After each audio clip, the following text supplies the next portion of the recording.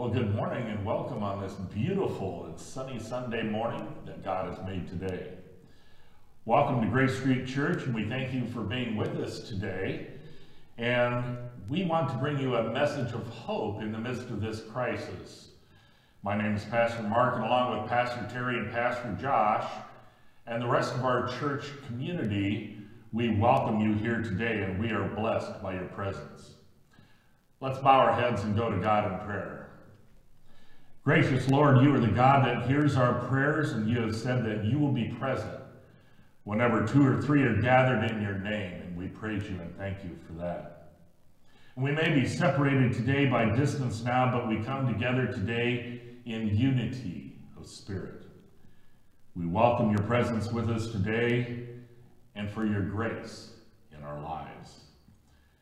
We ask that you would bring forth your glory today and shine your light upon us. Gracious Lord, we thank you for the blessings of life and health. Thank you for allowing us to have the opportunity to be in your presence again today. Another day of life. We confess today that we are sinners, Lord, and we are in need of your grace and mercy. And we pray that by the power and the blood and the love of Jesus, that we might be redeemed and return to that righteous relationship with you, oh God. We come together today in the unity of our faith, and we ask today that you open our ears to hear your word, our eyes to see and behold the glory, and our hearts to accept your truth. We pray as we continue today's church service that we will feel your presence among us. We pray for all of those here and those who are joining from home today, that we may always serve you and grow in you. And at the end of our service today, let us go out into the world and glorify your name and live in your presence. In your precious name we pray. Amen. So today is our third in the series of our Easter Challenge sermons. And today we want to talk about how the truth of God is rock solid. It's an unwavering promise that he has given to us that has held the test of time for over 3,500 years. And I'd like to start off today, and I have a couple of instances here, a couple of illustrations that I want you to think about as we go through the sermon today.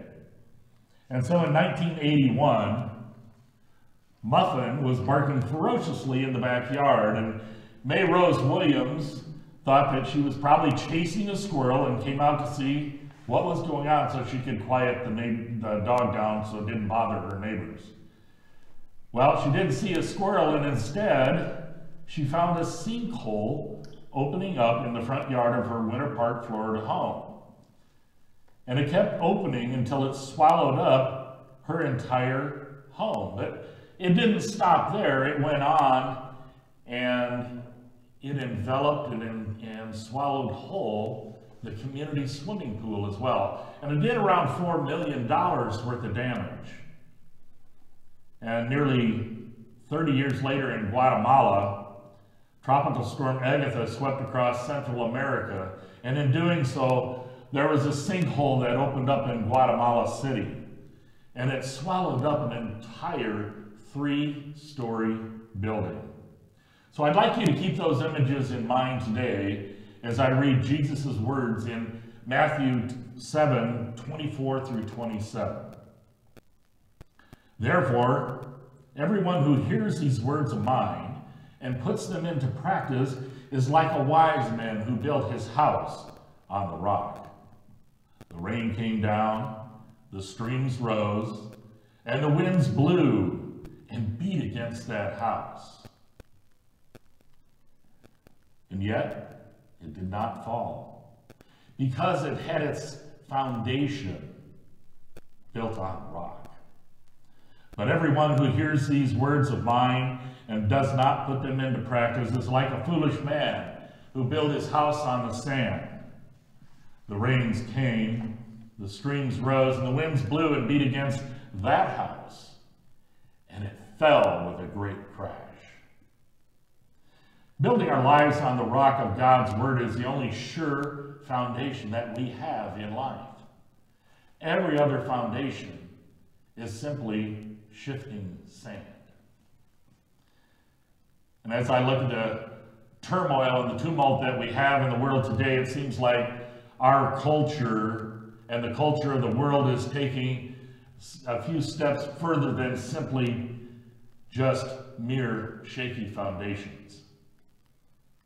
And I'm afraid some of the foundations and some of the truths that people build their lives upon and are guiding our world today may look like a decent foundation at first, but in the end, they're more like a sinkhole that threatens to swallow us up.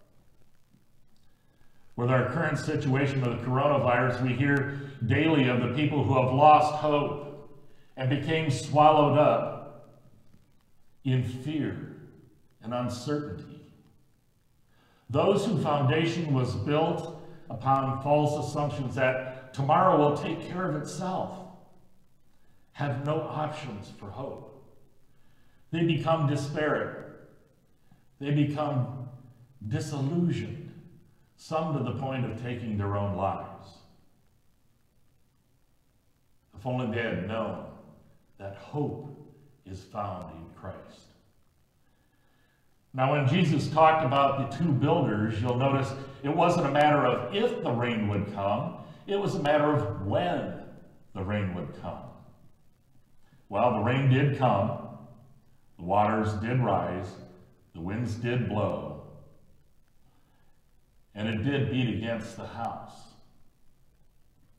Now, I don't want to kind of scare you today in thinking about that, but you don't have to worry about the winds and the rains and it shaking and breaking down your house. If you have a foundation that is strong enough to support your life. See, it probably has already come into your life a number of times before, as it has in mine, and the foundation of your life is the difference of a life that stands firm and a life that swallows itself up, a life of hope and a life of desperation. So I want to ask yourselves today, what kind of builder are you?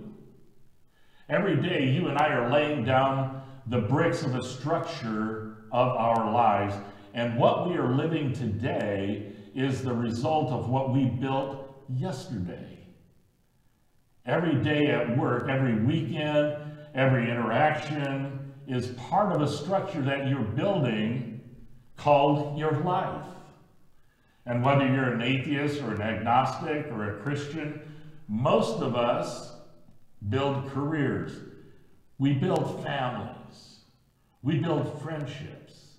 And the main difference is found in the foundation that underlies what we are building. When you lay a new floor down, you want to go through and level things out, and you want to put down a new underlayment on there so that floor lays level and flush. And as a result, that floor will last a lot longer with a lot fewer problems. So what is underlaying and shaping everything that's built in your life? Is the career building starting and standing on your desire to know and follow Jesus, to glorify Him? Or is it built on your desire to get what you want? To be better than those around you? Is it simply for status? For money? For material things? Those who have built it all on Jesus can lose it all, and yet they still have everything. They still have hope. They still have Jesus.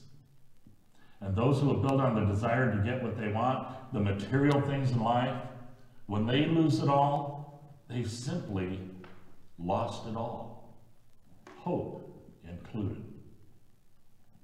You can't take those material things with you, but you can take Jesus.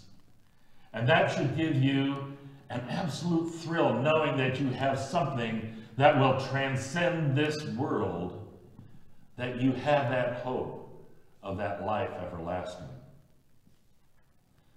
So let's talk about those wise builders that we are trying to support our lives to be. Did you notice what Jesus said about how we build the foundation?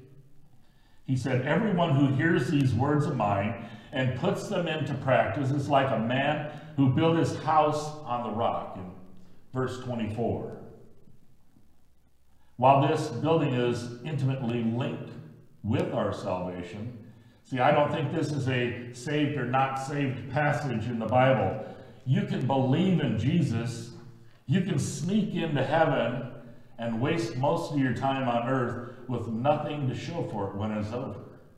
And what I mean by that is taking Paul's illustration that he gave us in 1 Corinthians 3, 11 through 15, and he said, for no one can lay a foundation other than the one which has already been laid, which is Jesus Christ. If anyone builds on this foundation using gold or silver or costly stones or wood or hay or straw, their work will be shown for what it is, because the day will bring it to light. It will be revealed with fire, and fire will test the quality of each person's work. If what has been built survives, the builder will receive a reward. If it is burned up, the builder will suffer loss, but yet will be saved, even though only as one who is escaping through flames. Now, I believe in Jesus' words in Matthew 7, they're more about being wise or unwise in the way that we live. I believe he's showing us the difference between a life full of joy and a life full of misery.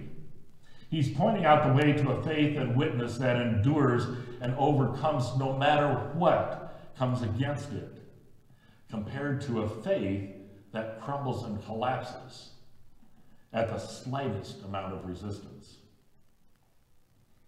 See, you can believe in Jesus and have a shallow faith. I call people like these occasional Christians. And we've had a couple of sermons that touched upon that point. And it's like what I term the seeing ears that claim to be believers, but they only go through the motions. They show up at Christmas and Easter, and they think they're good to go. But it really shows that they have a lack of a foundation. And Jesus said that it all comes down to two things. First, you hear my word, and second, you live my word. A foundational life that's built on the truth. And I want to touch on those 2 points again. First, you hear my word, and second, you live my word. A lot of people follow through with the very first point of that, and they hear the word of Jesus, but they don't take it into their heart. They don't make that the foundation of their lives, and so they fail to live out that word that Christ gave us, that foundation. We need to take that in to our Holy of Holies, into our heart, and live it out on a daily basis. There's no way around the authority and the importance Jesus put on the Bible. And when we talk about God's word in here, in John 10:35, Jesus said, the scripture cannot be broken. So in his ministry, Jesus pointed back and affirmed the accounts of Abraham and Isaiah, Moses, and Jonah. He quoted the prophets and the law when he drove his points home to the people. And one of the major reasons that we believe that the Old Testament is the truth is because Jesus testified to it. And I want you to think of it today as building on that foundation. So at least 20 times in the 4 Gospels in the New Testament, Jesus pointed to the Old Testament when he said, it is written. And isn't it amazing that the one who had the power to cast out demons and to command them where to go and what to do used the words of the Bible to resist Satan himself? That means that the word that is written there, God's word, transcends anything that comes against us in this life, natural or supernatural. This is a clear statement that's being made for us when Jesus, who had the power to just move a finger and bind Satan up for all eternity or destroy him with a simple thought, dealt with him with 3 different times saying only, "It is written." That shows the total power of God's word.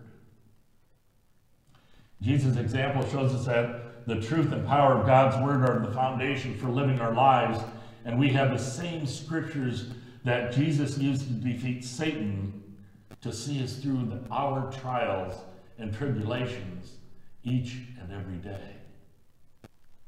Hebrews 4:12 says, "For the word of God is alive and active, sharper than any double-edged sword. It penetrates even to dividing soul and spirit, joints and marrow. It judges the thoughts and attitudes of the heart." God's word is the truth, but it's a different kind of truth, something that just works or makes sense.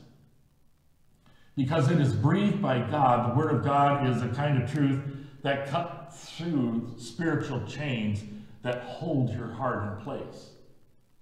It breaks those chains that bind us to sin and death and opens us up to that world, that right relationship with God that can only come through him and his word. It's not just a matter of right and wrong. It's a matter of an alignment with God, a relationship with God. He intends the way for things to be, and he carries it forward with power and authority. And when we think about that, we think about the things that go on in the world today, and we think about this truth that we can lay our foundation of our lives upon, and we think about all of the lies that are present in the world today. And there's so much more power in the truth. The clearest way to see it is just to consider the destruction and devastation that can come from a single lie. And I'd like you to consider today a lie that was written by Sergei Nilis in 1905. And he wrote down that the Jewish people were conspiring to take over and corrupt the world. And it was a complete lie. He had no basis of fact to judge that upon. But see, then his lie was picked up, and it was spread by the Nazi Party, and it was taught to the children in schools, and eventually led to the extermination of 6 million people. One single lie. And that's the power of one lie. Not everything that is written is the truth. And what I mean by that is if we simply look at social media today, or we look at the internet today, it's a dichotomy of both truth and lies. And we have to judge it accordingly. We have to be aware that not everything that is written out there is for our good. Now, I was watching a documentary this last Sunday night, and a very prominent paleoarchaeologist had recently found fossil remains in Tanzania that could completely invalidate the theory of evolution that has been taught in our schools as the truth for the past 150 years. Since Darwin wrote his theory of the origin of man, we have gone under the assumption, or they have given us the assumption, that this is the truth. But now they have DNA links that disproves the monkey chart that we were all shown in schools. And we were taught that this is the truth. But now we know that it's not. My point here is that the truth changes everything. Think about the power of this statement. And it's a very easy one. It's 3 words. I was wrong. How many times have we been wrong about something and failed to admit it? But see, the power of that truth is Have you ever been wrong about a person? Wrong in your approach to a given situation? And when you finally found out and understood the truth, not a single thing changed in your circumstances. Yet, with that one realization, everything changed at the same time. See, truth is beautiful. Truth is powerful. God has given us the truth you need for this life, and it's found in his written word in the Bible. We need to let go of the lies that guide our lives and turn the truth away from God's word.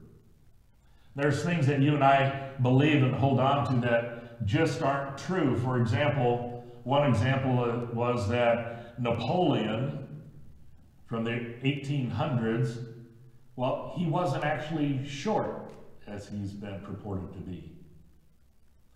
See, he was 5'6", and back in the 1800s, that was average for a Frenchman in the day. Here's another one. And I was watching a movie last night, and they were talking about zero gravity, but see, there's no such thing as zero gravity. There's no zero gravity in space. It's just that the distance between the objects reduces that force of gravity down so significantly that it seems like nothing compared to the roughly 14 pounds per square inch that we find here on Earth when we're standing here. It's a matter of perspective. It's a matter of perspective. Well, I have one for you here. Did you know that you can't fit your thumb inside your nostril? Yeah, there we go. Actually, you can do that. And for those of you who tried, there's some hand sanitizer in the back of the sanctuary. See, there's all kinds of little lies that attack us every day. Without the truth of God's word to show us differently, we feed them. We believe them. And in some cases, we live by them. See, and that causes us to fall and fail because they have no foundation. They have no truth to back them up. So if we don't get outside help, we'll never know the difference. There are little things that you've been taken to be true your whole life, and that God's word would say, well, no, that's not really the way it is. And here are a few that you might believe or have come to accept as the truth. Well, I won't ever really recover from this.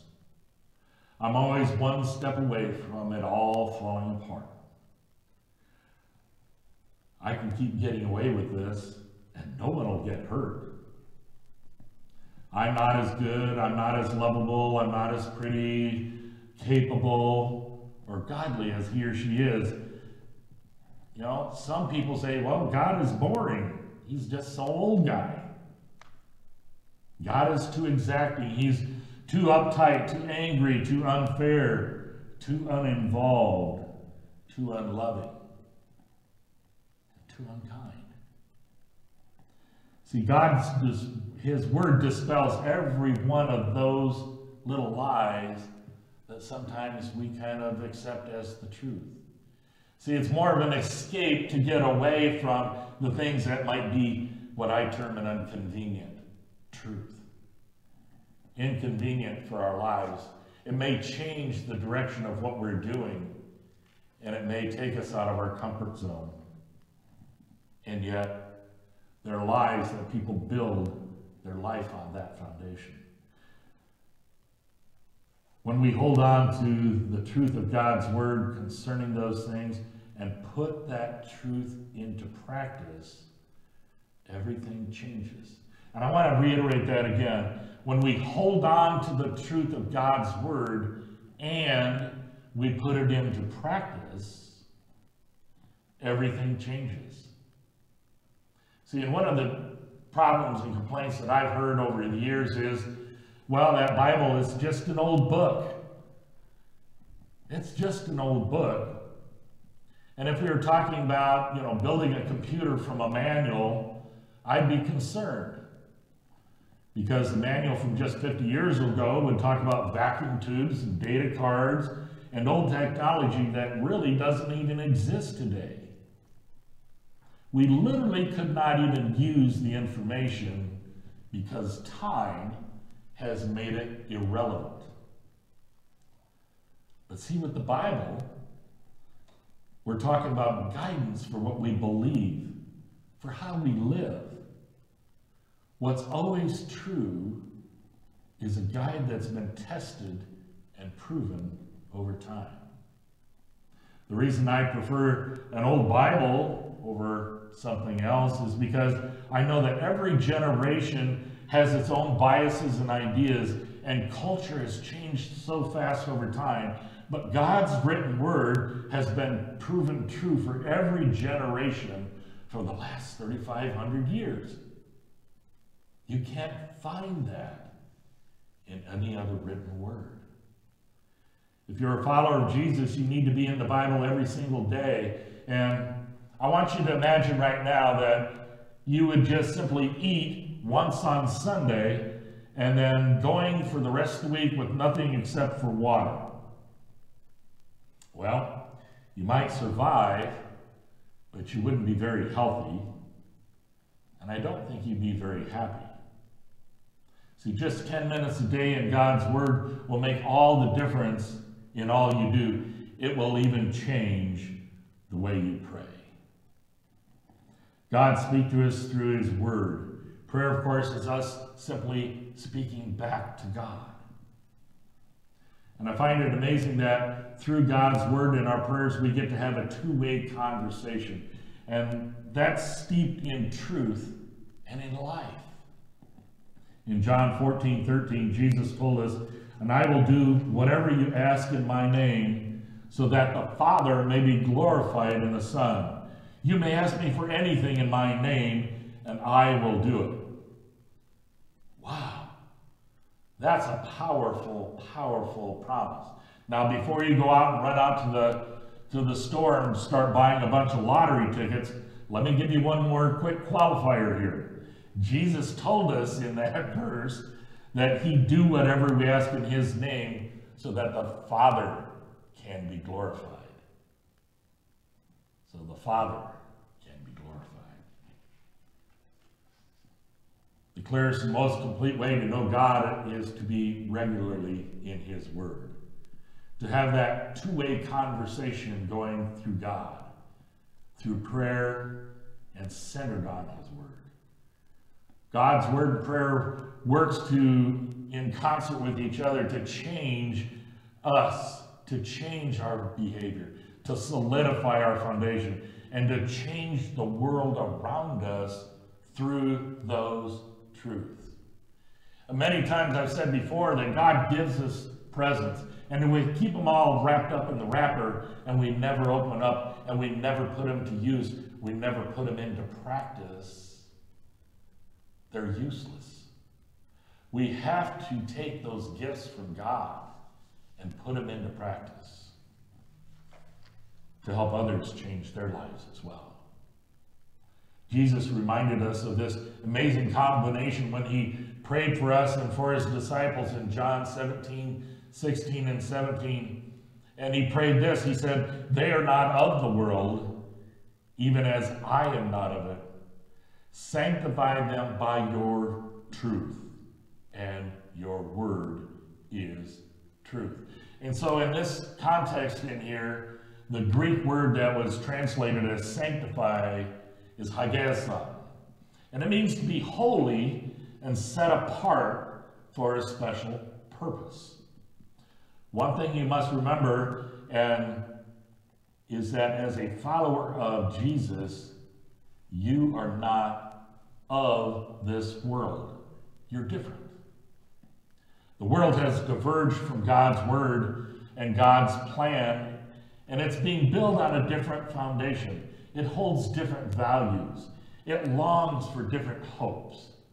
and it aspires to different gold. Remember, that foundation is ultimately a sinkhole that will swallow people up.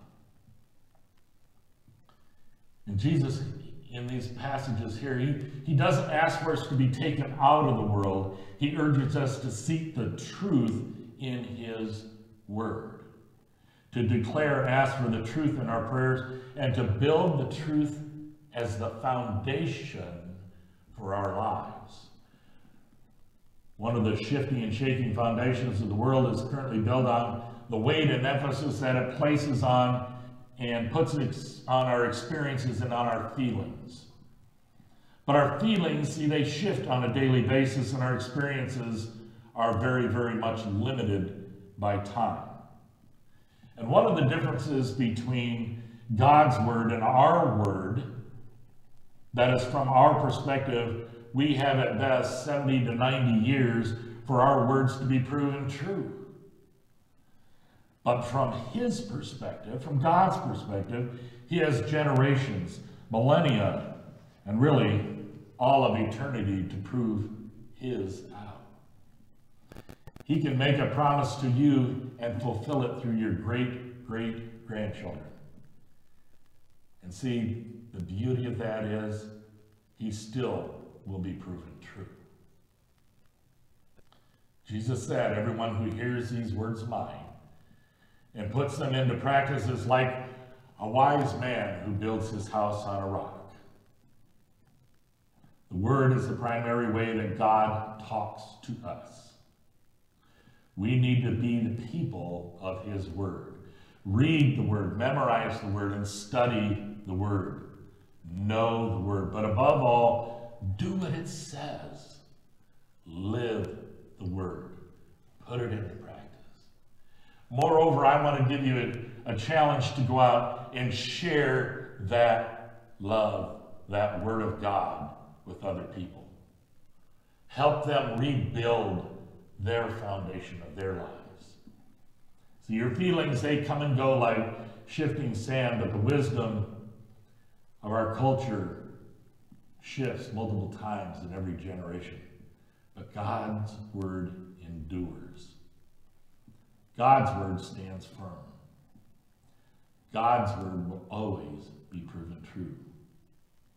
So get into his word. Pray through his word. And I want you to determine that you won't just simply hear his word, but you will put it into practice.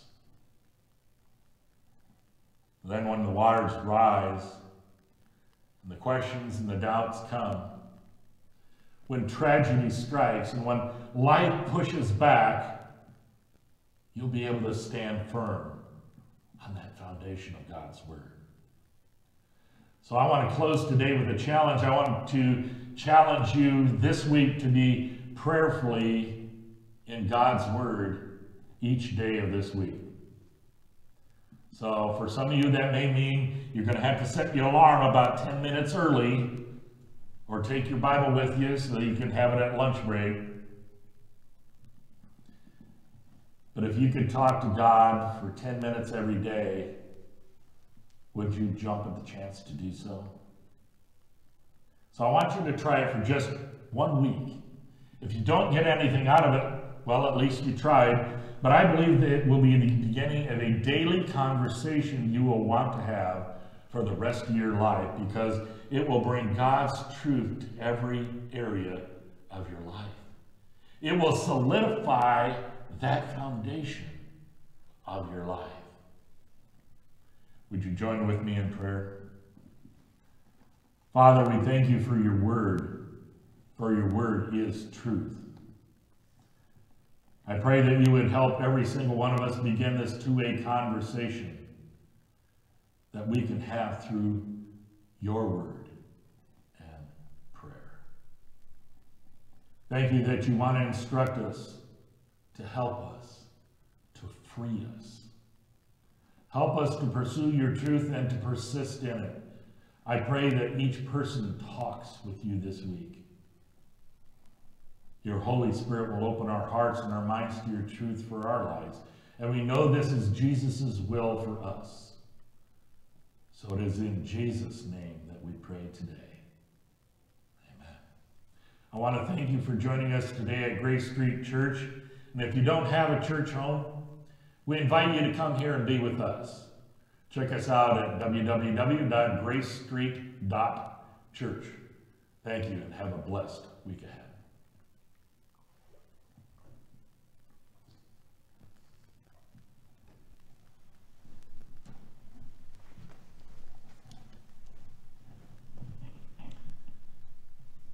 As we prepare to celebrate communion this morning, as Mark is preaching, I'm hearing Jesus' words in my mind going, I am the way, the truth, and the life. No one comes to the Father except through me. Which then took me straight to John 16, verse 33, where Jesus tells his disciples, I have told you these things so that in me you may have peace. In this world you will have trouble, but take heart, I have overcome the world. He brings us peace. Right now we really need that inner peace. That doesn't mean that this virus is going to go away soon. It means God is giving us the strength to get through it. He had this plan in place a long time ago. And he fulfilled his plan when Jesus came, was born of a virgin, lived a blameless life, taught incredible truth, and then died on the cross for us. And it was on the night that he was betrayed that he took the bread and he broke it, saying, this is my body broken for you. Take and eat. And then later in the meal, he took the cup. He filled it. He said, this is the blood of the new covenant. My blood shed for you, for your sins, and ultimately for all of our sins, past, present, and future. This is where we can get our hope and our peace. We have changed up the way we normally do communion. Normally it is done by intinction, where we take a piece of the bread and dip it into the cup. But out of an abundance of caution, we want to make sure that we are keeping people safe. And we have these cups, and there's a wafer in them. If you have one, go ahead and peel the top off and take the wafer out. Eat and drink the body and blood of Christ.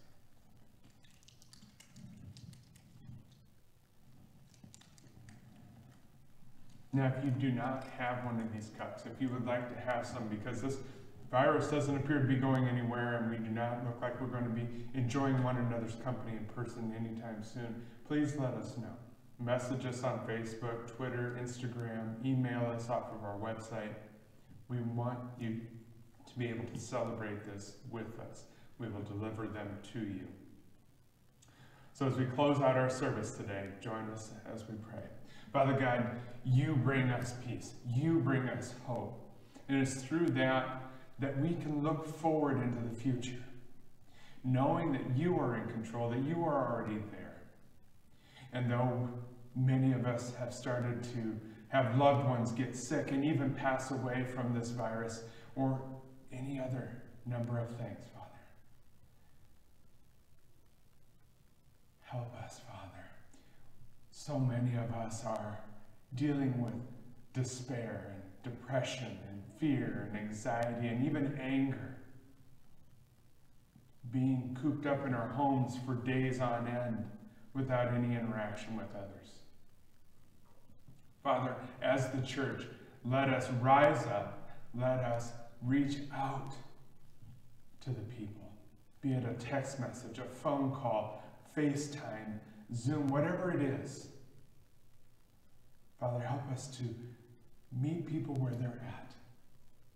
Show them the hope that we have and the peace that we get through you. It's through your Son, Jesus, that we have all of this. So, Father, we thank you. In Jesus' precious and holy name, everyone join me. Amen.